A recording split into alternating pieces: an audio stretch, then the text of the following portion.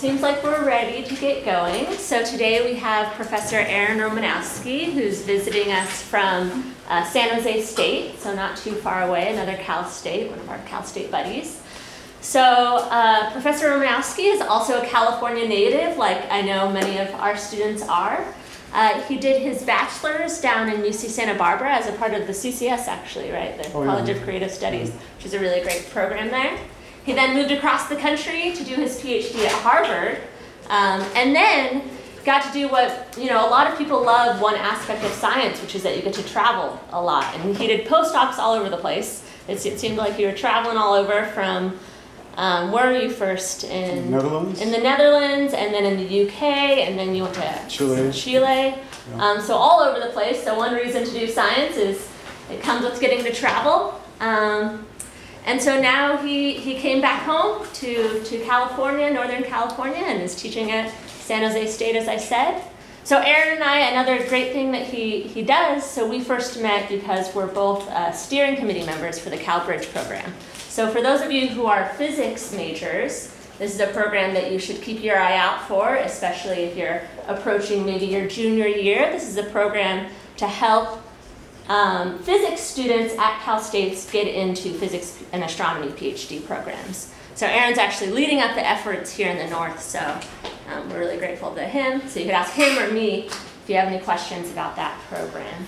So with that, take it away. Thank you. So, somebody recognize, I'm sure somebody recognizes this location. No? Is it a physicist's favorite spot in Sonoma County? Well, it looks like Gravity Hill. Gravity Hill. Yeah. So you can go out there and do your experiment with ramps and balls and things like that and see how Newton's laws are violated. If you haven't been out there yet, so I kind of whizzed by there on the way here.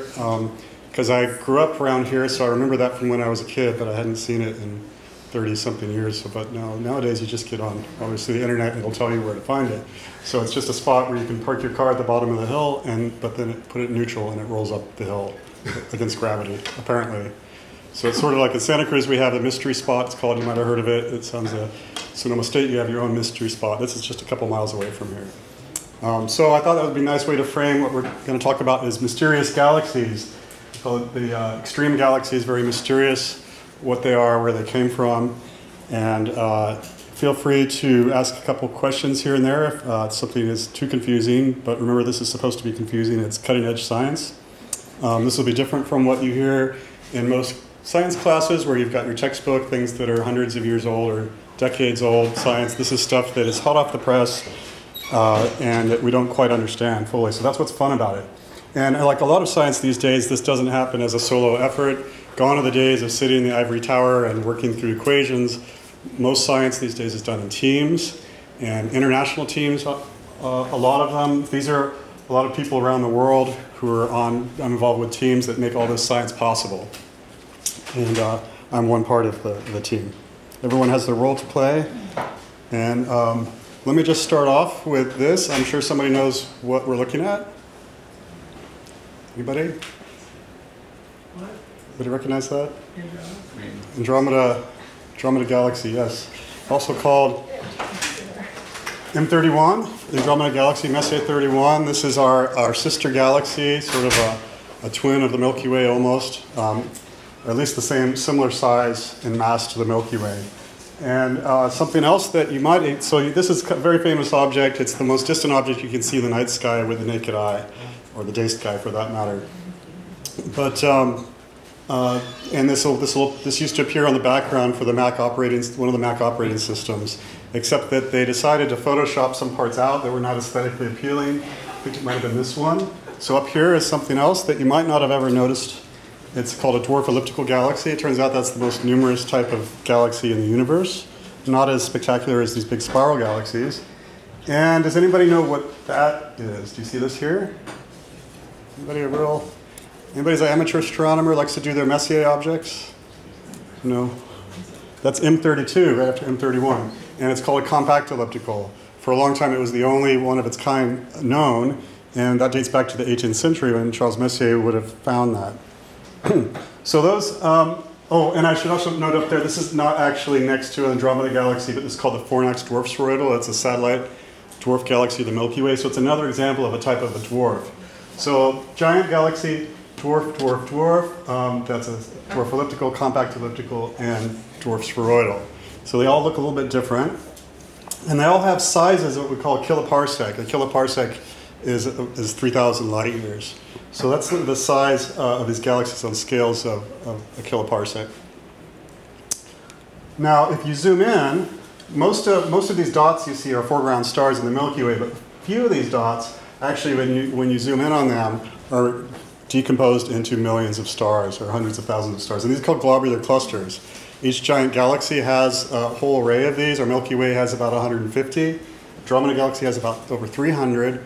And these are really fascinating objects in themselves. They're on scales of about a parsec, so a few light years in size. So here you've got galaxies made up out of stars, and they've got these small star clusters, compact star clusters in them, globular clusters being the most spectacular versions. Okay, so that's just to kind of set the stage for the normal things that we know about, we've known about for 100 years, most of this, and then we'll talk about some of the new stuff in a minute. But I'm not just going to show pretty pictures, which you can, turn on the TV and watch some nice program to see pictures of galaxies and stuff, but we want to do some physics here. So one of the first things we want to do is measure mass. So this is an example of a diagram we use to measure the mass of an astronomical object. And it comes through using forces or accelerations. Can anybody name a force in this diagram? It's an object orbiting in a circle. Centrifugal. Centrifugal. And how would you write that down? What's the formula for that? Formula for centrifugal force. It's a fictitious force, but it does have its own formula. Anybody know formula? Okay. Someone's had the first year physics class probably. Yes? mv over r squared? And very good. mv over r squared. Almost. Very close. That squared goes somewhere else. Anybody remember? mv squared over r. Yeah. Okay, and if you're not sure, you could work out the units, but we won't have time for that now. Okay, so that is the centrifugal force is the force that's required to keep it in orbit. It could be the swinging a ball over your head on a rope, which I didn't bring one of those today. But this is, what force is actually holding this thing in orbit? So the centripetal is sort of generic forces. It could be a ball on a string, but what's holding a planet into orbit around the sun? Gravity. And what's the formula for gravity? Big G, M1, M2 over r squared. Yeah, so I'll do big M, little m over r squared, okay? So the gravitational force, this is Newton's gravity, is equal to this centrifugal or centripetal force. And then you can kind of work this out. You can cross out the m's, do some algebra, cross out one of those r's. And now you've got the big M, the mass of that central object, is equal to, v squared r over g. So if you want to measure the mass of the object at the center, and I don't have it labeled, but that's the big M, what things do you need to measure? The velocity and the radius. So and the g gravitational constant, you assume that we Google that and know what that is, right? That's how Newton did it. So that's pretty simple. We want to know the mass of anything in the universe. All we have to do is measure the radius and the velocity. Wow, that's so easy. Okay, well, it turns out those are the really hard things to measure often. But you can measure a lot of different things. So one of the oops, I gave the answer, but okay, how do you measure velocity? One of the big ways to measure it is through this thing called Doppler shift. And you're familiar with Doppler shift with a car going down the road or a police car siren. Okay, it's a different, the sound changes pitch as it goes by. That's a Doppler shift in sound. Well, it turns out light does the same thing. It's just that a police car doesn't go fast enough for you to see that.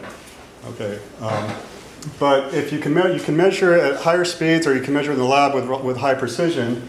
These are spectral lines at specific wavelengths of light. Like from a neon light, for example, you can measure these arc lines, and then you can see how they shift in wavelength. And I've kind of positioned this over in wavelength space going to the right. You might be able to see that the blue becomes slightly greenier, the green becomes slightly yellow, and the red becomes even redder. That's this red shift of the light, and that happens when it goes away from you.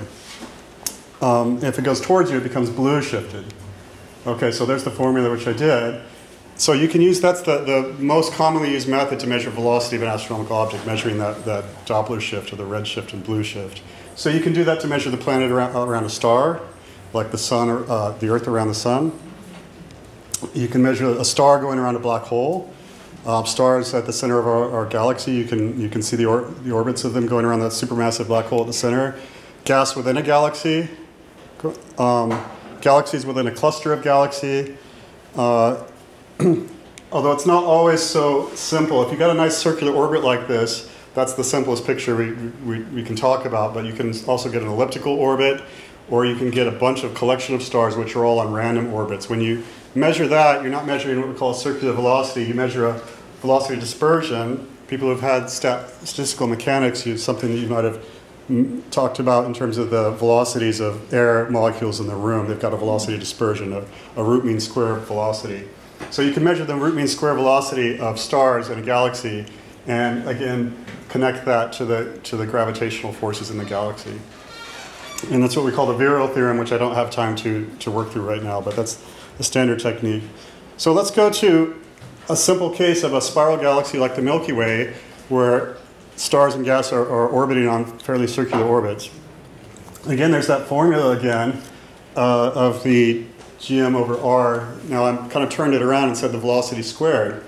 So what you can do, this is a radio image of gas in this galaxy. That's kind of just a diagram at the top. And here's the gas. And you can see the red shift and the blue shift. You can see the orbital velocity of that gas. And then you can convert that into a mass. And one of the fascinating things is that you would expect, you see how it's gm over r. As you get to the outskirts of a galaxy, the mass is basically constant. You've got a mass of the galaxy, and the velocity should go down. Just like in the solar system, the outer planets go slower. The farther out you go, the planets are going slower because the gravity is weaker out there, so it's slower and slower. And you expect this, what we call a Keplerian rotation curve, where the velocities go down as 1 over the square root of r. Now, various people a few decades ago, including Vera Rubin, one of the most famous ones, went out and measured these velocities in external galaxies, and they found that things were not behaving as they expected. So this is the velocity as you go out in radius or distance from the galaxy, and it's really these little black points here are the observations. You see it kind of goes up, and then it stays flat, and it's constant as you go out. Rather than this curve shows you what you expect here, that it should drop off. So what it tells us is there's some extra component here that kicks in and keeps the whole thing flat. There's this extra, what we call a halo component. Okay, some mysterious gravitational halo that's keeping the stars going quickly in the outer parts. So the observations of the circular velocities being constant, and if you integrate the gravitational potential here, you find out that the mass gets much bigger as you go to the outer parts, linear with radius. Huge amount of mass, more mass in this substance that you can't see than the mass than you can see in the stars and gas. And we call that dark matter. Now dark matter is, I'll come to that in a minute what that is, but here's kind of a artistic view of what that might look like. If you could see the dark matter, which you can't, you would see this kind of halo. And we call it halo, it's not this two-dimensional ring or something. It's really a sphere, a filled sphere, like a glob of stuff which is encompassing the galaxy, and the galaxy is kind of embedded in that halo. So all galaxies have these kind of halos, we think. And in between the galaxies, there's all dark matter pervading the universe, this substance that pervades the universe. So this is a little picture of the Hubble Space Telescope peering through galaxies, which are all embedded in this morass of dark matter filling the universe, the filamentary structure. So, well, dark matter, well, what does that mean? Well, dark matter is a very generic term for anything that you can't see electromagnetically through light, including radio. And when I was in graduate school, we had no idea what dark matter was. There's a lot of possibilities. It could be dark planets, low-mass stars, cold gas, black holes, neutrinos, all sorts of things. And over the years, a lot of these have been gradually ruled out. And I say all these ones up there, they're called pretty ordinary. Some of the first things you would think of, like where maybe there's black holes or planets or stars that we're missing. And those are, I didn't put it up here, those are called MACHOs, for massive compact halo objects. And the MACHOs are ruled out now. So, although there's still some possibility of primordial black holes, that's kind of had a little renaissance about what that could be. So what does that leave? It leaves some kind of elementary particle. Okay, we're what we call non-baryonic particles. It's not part of our standard things that we interact with on a daily basis. If you can think of an analogous particle, it would be the neutrino, which was not detected until fairly recently. Some particle that very weakly interacts. You have to have giant mines full of water and look at these things for a long time with certain detectors to get occasional flashes of neutrinos. So the particles are there, they're flooding through this room right now, spewing out from the sun. Extremely difficult to detect. And it could be the same thing with the dark matter. It's all around us, but you can't detect it. So some of these, there was something called the WIMP miracle, which is there was a model for where these elementary particles might come from, which has kind of gone down the tubes in recent years. Of idea that this is a supersymmetric particle called a neutralino, for example. That's been gradually ruled out. There's something called the ultralight axions, or scalar particle. We call this fuzzy dark matter. I'll come back to this later. Sterile neutrinos, and there's a lot of detection experiments underway to try to find these. This is one that's in, I think it's in Montana or someplace out in that region called the Lux experiment. These deep mines with a chamber which will detect flashes of radiation when a dark matter particle. What's that? I think it's South Dakota. South Dakota, sorry. And I won't go into the details, but this is sort of the mass, as a parameter space of mass of the particle we're looking for, and this is the cross section, how strongly it interacts. And over the years, there's many, you see all these lines or curves are all different experiments all over the world that have tried to find dark matter particles. And they've pushed the limits down of detection way down until we still haven't found something confirmed. So that's kind of left the field in a bit of a grumpy state where now we're not really sure what to look for. And looking for a lot of different things that are maybe not the main particles we originally looked for. Okay, so that's to set the stage of what we think dark matter is. It's this exotic elementary particle.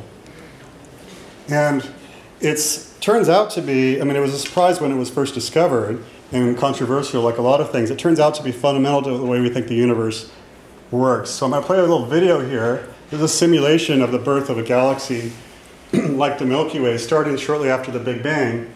And these are stars that are marked, and you have these clumps of stars that fall in from sort of the voids in between galaxies. And they build up this larger galaxy, and you see they gradually are eaten, they form these plumes and shells and streams and kind of dissolve into the main galaxy over time. You have this swarm of smaller galaxies. You see there's a lot more of the smaller galaxies than the bigger galaxies. This is called the hierarchical picture of galaxy formation. You've got a lot more smaller things than big things, and the big things grow by eating the smaller things. So, and then you get what's going to be like a major merger that happens here. Okay, let me just, this is a long video, so I won't show the whole thing. There's the major merger. Big splash as two galaxies collide together, and there we go. Okay, and then gravitational, dynamical friction from the dark matter slows things down and makes it merge.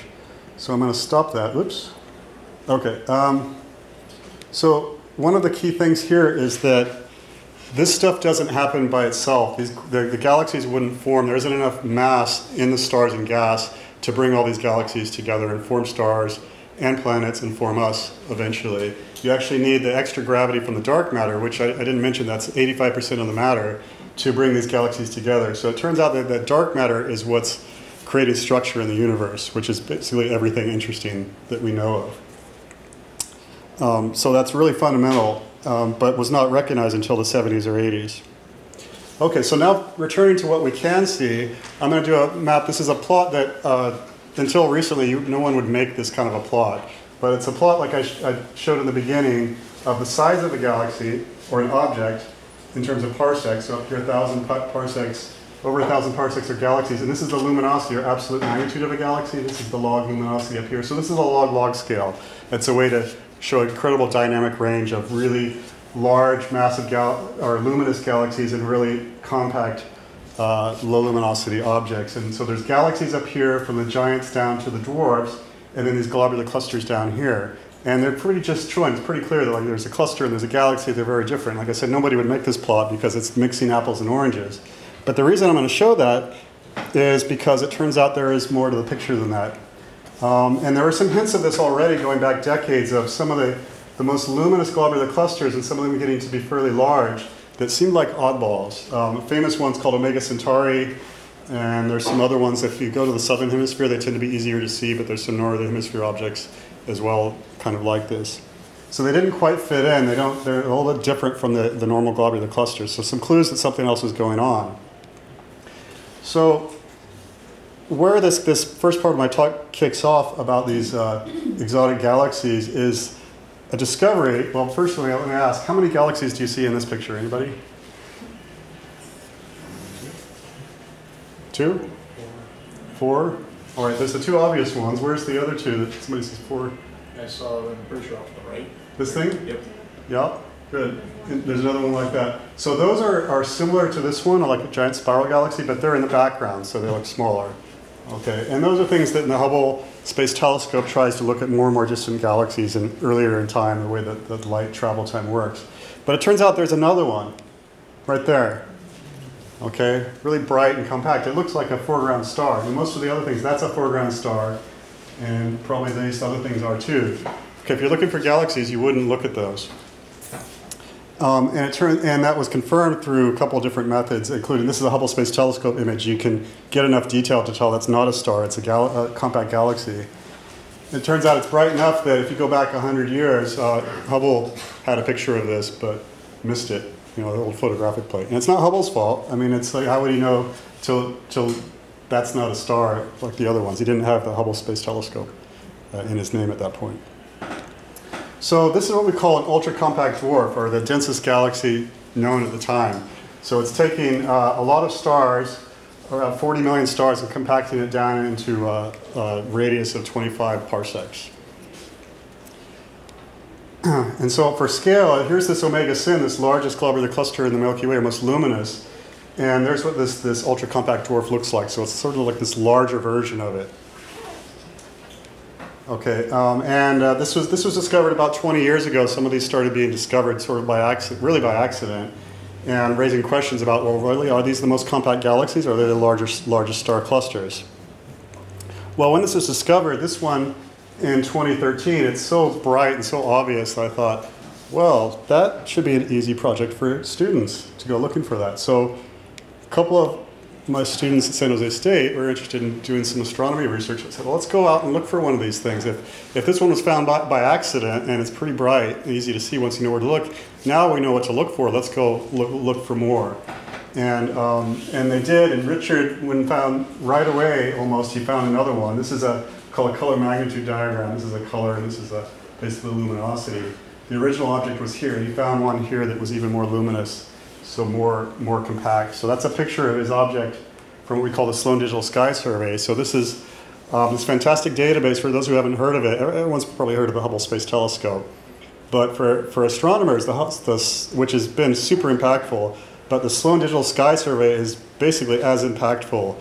It's not like spectacular in terms of space-based images, but it's a digital image of the entire sky done very homogeneously and access to the whole world, where you can get out your phone and find a galaxy like this if you know what to look for through a web page.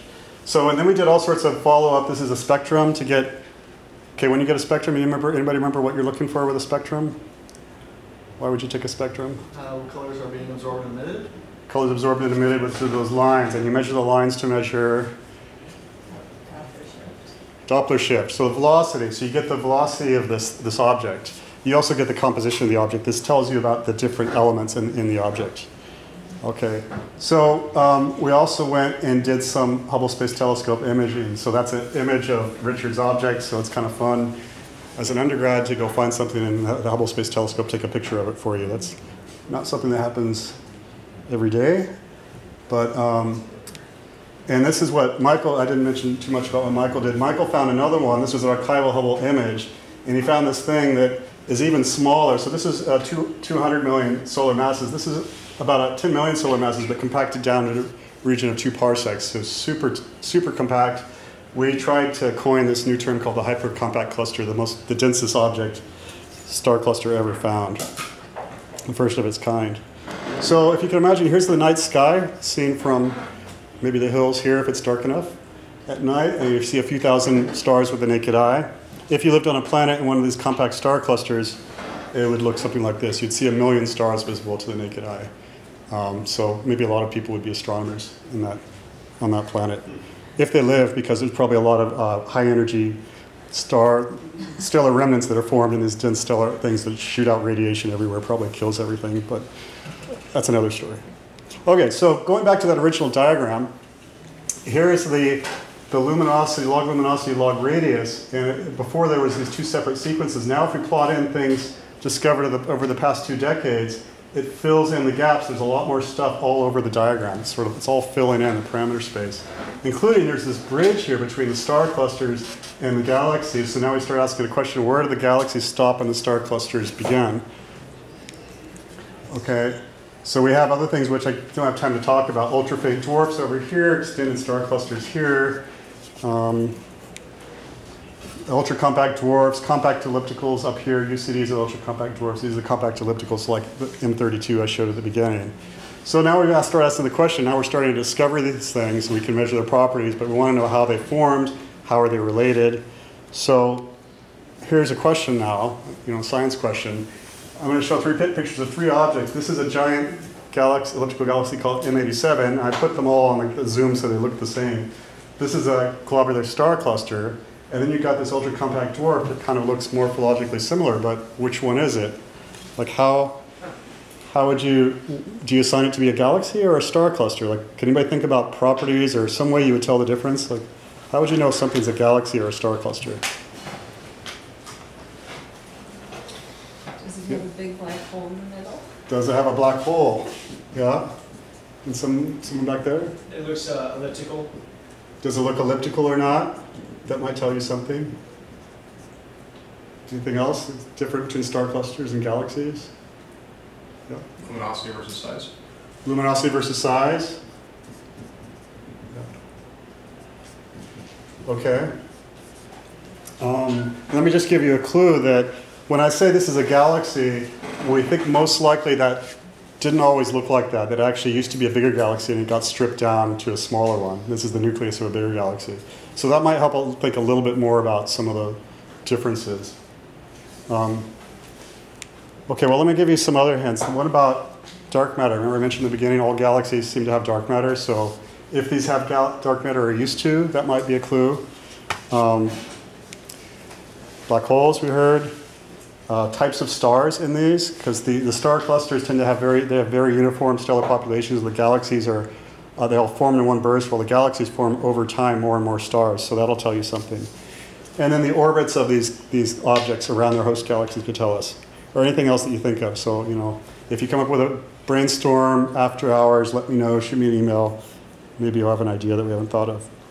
So let's go with the supermassive black hole notion. Okay, so all giant galaxies, as far as we know, now have a supermassive black hole in the center, including the Milky Way. The Milky Way is actually a small supermassive black hole. So the definition of that is between about 1 million and 1 billion solar masses, give or take. And the Milky Way is on the low side there. So this is a famous galaxy M87 I mentioned before, now famous for its black. It's been known a long time to have this black hole. You can see this thing sticking out. There's a jet shooting up from the central black hole. Okay, so black holes paradoxically are both the darkest and the most luminous objects in the universe. The reason being because stuff before it falls in can heat up through the gravitational potential difference and heat up enormously and emit all sorts of radiation and become the brightest things in the universe. Anybody know what does a black hole look like when it's super bright emitting radiation? What do you call that? Anybody ran across that in their class yet? Hawking radiation, yeah, that's another part of it that has not been detected. So Hawking radiation, we think probably happens, but it's not very bright. Yeah, that's a good idea. Anything else? Quasars. Have you heard of quasars? Or active galactic nuclei. Quasi-stellar object. They look like stars, but they turn out to be halfway across the universe. They're black holes emitting radiation. Anyway, so But they really would call that one a blazar. a blazar, yeah. Yeah, there's lots of different classes. From quasars are the most awesome ones, luminous, and then there's all sorts of things in between. So, anybody know why M87 is famous in black hole world now? Something that happened recently. What's that? Is it the one we have the picture of? The one we have the picture of, yes. Okay. I remember when this came out, when we knew that there was the rumors this was coming out. We didn't know because they've been observing two things. One is M87, and one is the black hole in the center of our own galaxy called Sagittarius star. And we didn't know which one they had gotten the picture of, and it turned out it was M87. So there it is, and again, there's the silhouette of the black hole, and there's the bright material surrounding the black hole before it falls in, emitting light. And there's the postdoc, I can't remember her name now. Part of, again, it's a giant team, but she was really instrumental in imaging this thing, doing the computer algorithm to reconstruct it. And that's her reaction when she first saw the image appear. You know, I guess the first person on Earth to ever see that image of a black hole. So that was really fun. This is the artist's conception of what that might look like, the material orbiting that black hole and stuff shooting out in a jet or a beam along the pole of that axis. Now, if you could really get in close to one of these, it might look like this. You can see the black hole in front of a star field in the center of a galaxy, and you might see the distortions from gravitational lensing of the background stars. You can see.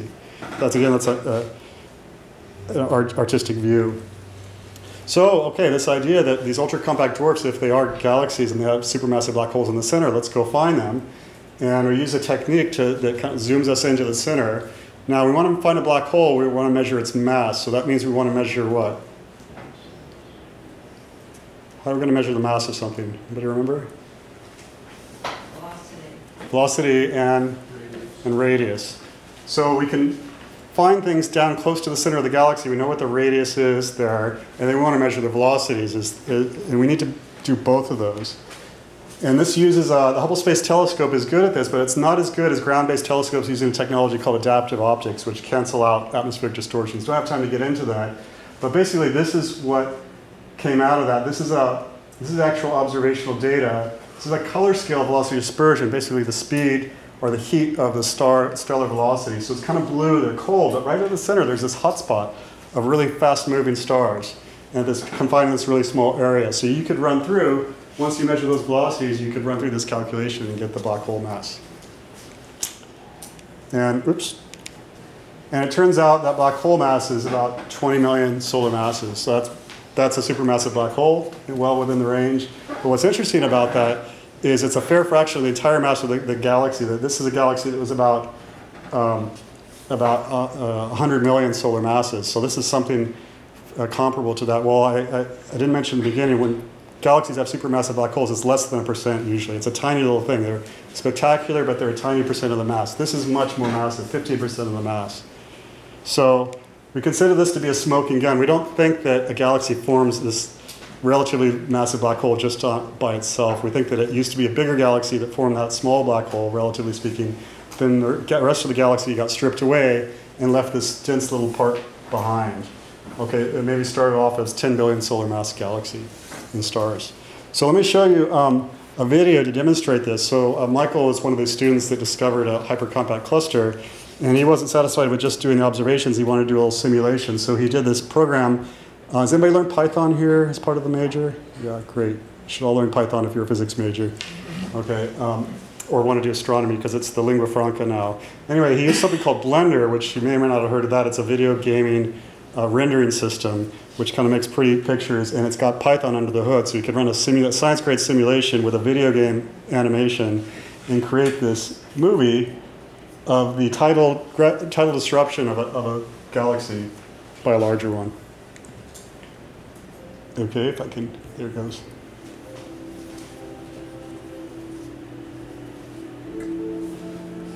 So there it is, it falls into the center, it gets quickly disrupted by the gravitational tides and starts diffusing, the stars diffusing in space around the galaxy. But there's this dense nucleus. A lot of galaxies have a dense nucleus at the center, and that is compact enough that it resists the gravitational tides of a larger galaxy.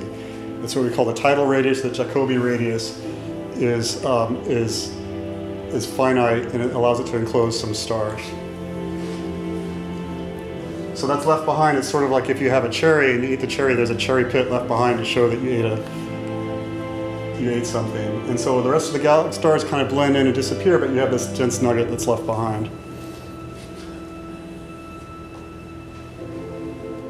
So we zoom around. So now we're going to show the observation.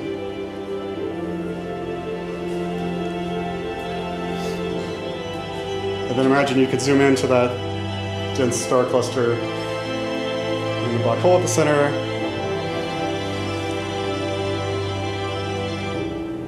And then a planet. There we go.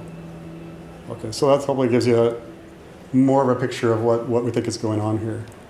And we can see that actually happen snapshots. I didn't say this was the time scale of about 3 billion years. So all you can do is see snapshots of this happening in time, and we can see things at different objects at different time samples, like at different stages of disruption. We can kind of start filling in the picture. So that was that first one I showed that we measured that. I wasn't involved in measuring the supermassive black hole, but some of the later ones. And there's a group now that we have of going out and measuring more of these. And this is an example of the velocity dispersion with radius from the galaxy. And with no black hole, it's fairly flat, and then it drops off steeply when there is a black hole, which is the observation. So we've got that now on several objects, including Richards, who found that first one as an undergrad. His object is, where did it go? I think it's not, oh, it's VUCD3, it's this one here. His turns out to have a supermassive black hole as well. And all 4 or 5 of the bright ones we've measured now, I think there's 5 now, have these supermassive black holes, so they all fit this picture of being a stripped galaxy. Now the fainter ones are much harder down here, much harder to measure. So far we haven't detected any black holes, so it still leaves the question open of what are these objects? Are they stripped galaxies or not? So I say the high mass UCDs, we think these are probably all stripped galaxies. The low mass ultra compact dwarfs, we still don't know. And some models using dark matter formation of the structure formation of the universe predict that they don't think these could all be stripped galaxies, but I think the jury's still out, and we're doing more statistical studies to try to tell which of these ones are and aren't. Until we can start measuring black holes or not, that would be, again, the smoking gun. So just to summarize this part of the story, the exotic galaxies, the ultra compact dwarfs, there's these extended star clusters that are like the well-known globular clusters, except larger sizes and luminosities. And the most massive ones seem to be stripped galaxy nuclei with supermassive black holes and unusual stellar populations. The lower mass UCD ultra compact dwarfs are still a mystery. It might be that somebody here goes off to graduate school and does that in their thesis and tells us the answer 5, 10 years from now. So that still is an open mystery about what are these things? Are they star clusters or are they galaxies? And we have debates about them to this day. Okay, so let me move on to the other exotic type of galaxy. It's the other end of the spectrum. And we've had lots of interesting press on this. This is called the fluffiest galaxies. So it looks like a giant smudge. And when these were first discovered, they seemed kind of cute. They were discovered by this group called, using a very different type of telescope called the Dragonfly Eye Array. And it's a collection of telephoto lenses, of commercial grade lenses in a cluster. And what's special about these is they have some kind of classified or industry classified nano scale coating on them that has a very good anti-reflective surface. And that's one of the big problems of detecting very faint things is the reflections in the telescopes. You can have the biggest telescope there is and still not see very faint low surface brightness things because of reflections and other imperfections. And this telescope, this little thing, it's a robotic telescope in New Mexico, is optimized to try to find these things. And they went and looked at the Coma cluster of galaxies. They were looking for something else, intracluster light, and they just noticed there's a whole bunch of these little smudges there. And they're like, what are these? So they called them ultra-diffuse galaxies. And we've done all sorts of follow-up. I wasn't originally involved with this team, but I got excited about it and got plugged in. We started doing lots of follow-up, including this is with the Hubble Space Telescope. You can see all this stuff here. These are galaxies in the background called see-through galaxies. You can see through them because there's so few stars in them. They're very, very diffuse. So if you remember that picture at the beginning with the Andromeda Galaxy, if we had one of these things in the local group, which I think is, we haven't found one yet, it is still possible we might have missed one, it would look like this. So this big fuzzy blob that's almost as big as the Andromeda Galaxy, but have hardly any stars. It's got about the same number of stars as this compact elliptical, this dwarf elliptical, but spread out over the size of a giant galaxy. Okay, so something very different, very weird. And so you already see there's this wide range of galaxy dwarf types. These three here and these three, they're all different types of galaxies, and we're kind of scratching our heads over how they're all formed. Okay, So we say sizes like giants and luminosities like dwarfs. And there's something else interesting about them. They turn out to have globular clusters, just like these giant galaxies have.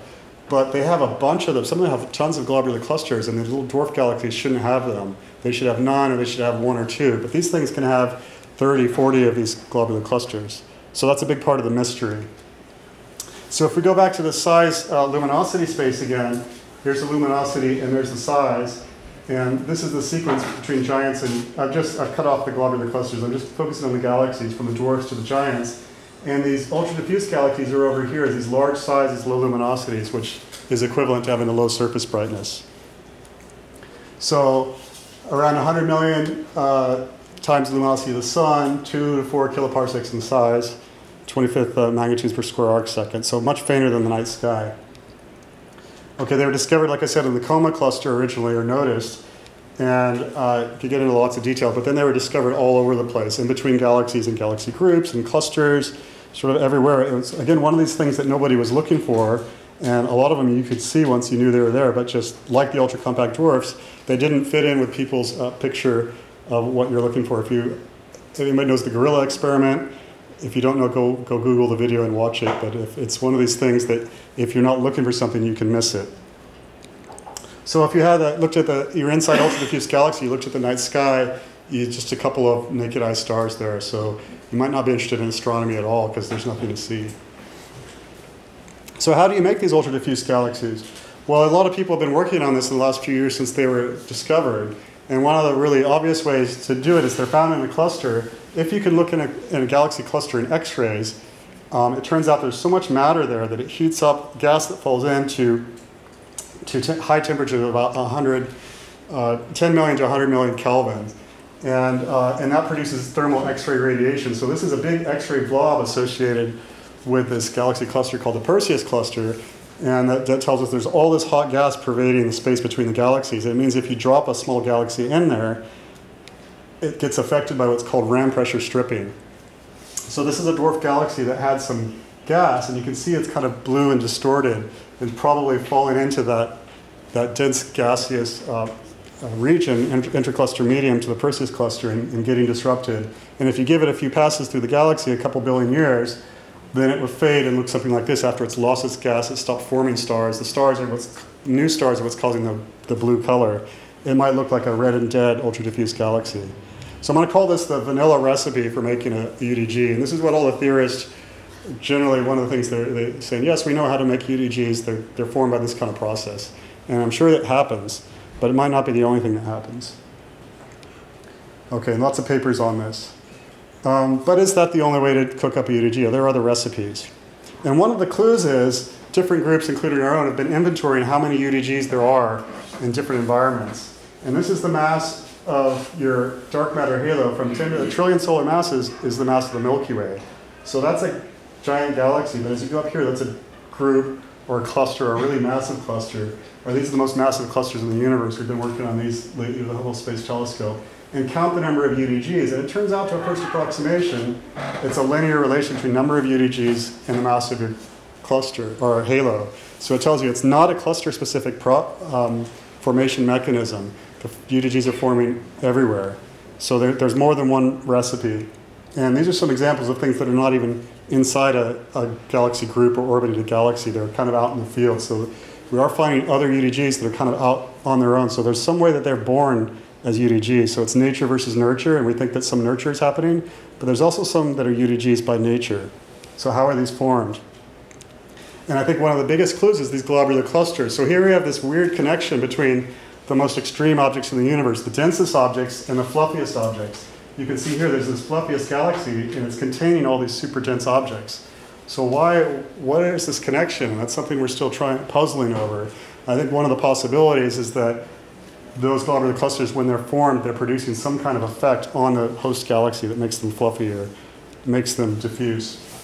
These are some examples of ultra-diffuse galaxies where you can hardly see any diffuse stars at all. You're basically just seeing the star clusters. So, very strange. Up to a quarter of their mass is in globular clusters, and if you consider that globular clusters formed with other clusters that have since dissolved, it could be that they formed as 100% globular cluster populations. And these are what we call pure stellar halos. For people who know about the Milky Way stellar halo. And then they stopped. So they formed all their stars and clusters very early in the universe in the first couple billion years, and then for some reason stopped. So I spent a lot of time in Santa Cruz, and so I came up with this recipe analogy, the half-baked galaxies. I call them failed galaxies. Okay, so this is a picture of how we might think that might look. This is redshift, this is basically time from the beginning of time to the end to today, and this is the stellar to halo mass ratio of how your galaxy builds up. So normally a galaxy will build up stars over time as gas cools and collapses and forms stars and gradually grow your galaxy. But the picture with the ultra-diffuse galaxy is somewhere way back in time it for some reason stopped growing stars, stopped accreting gas and forming stars. And we're not sure, and that was around the epoch when the metal poor globular clusters formed. So we call this a failed galaxy.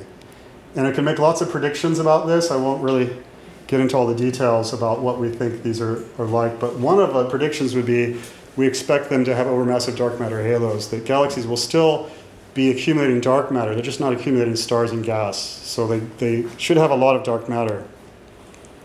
And that's where the fun begins of going out and trying to measure mass again. So now these are really faint objects. It means that it needs the world's most powerful telescopes. The Keck Observatory in Mauna Kea is the world's largest or most powerful optical telescope. I've taken a bunch of undergrads out there over the last few years to go use it. This was Enrique this year, going up on the mountain. Observing this, and our favorite new instrument to use is called the Keck Cosmic Web Imager. It's we call it a 3D spectrograph. It's 2 dimensions. It measures 2 dimensions of light on the sky, and for each pixel in the sky, it'll measure a spectrum. So you get a full spectral map of an object, especially a low surface brightness galaxy. Although one of our early runs, we had problems with clouds, so we tried to look at Saturn with Keck, the world's largest telescope, looking at Saturn. And it turned out even through 5 magnitudes of extinction in clouds, it still saturated the detector. So we were trying to take spectra of lightning on Saturn. It was still too bright.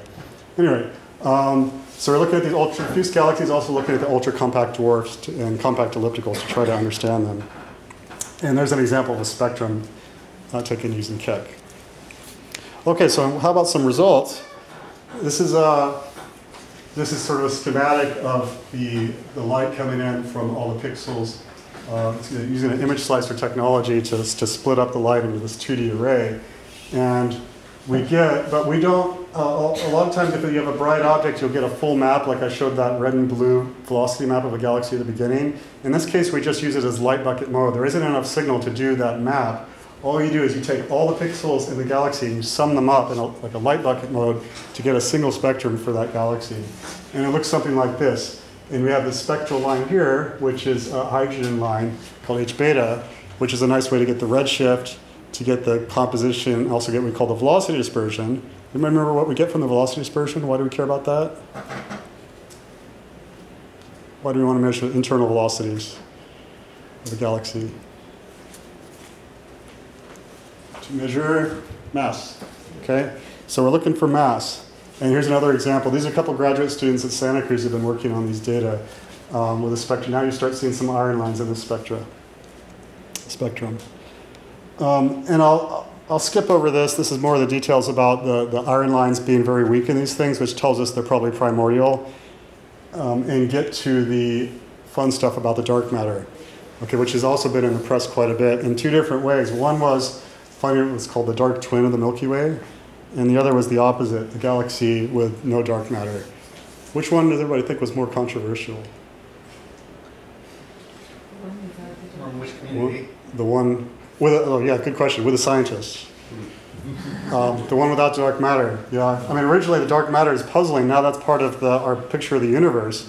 So the missing matter is now missing here, and that's really puzzling. So it's not considered possible to form a galaxy without dark matter.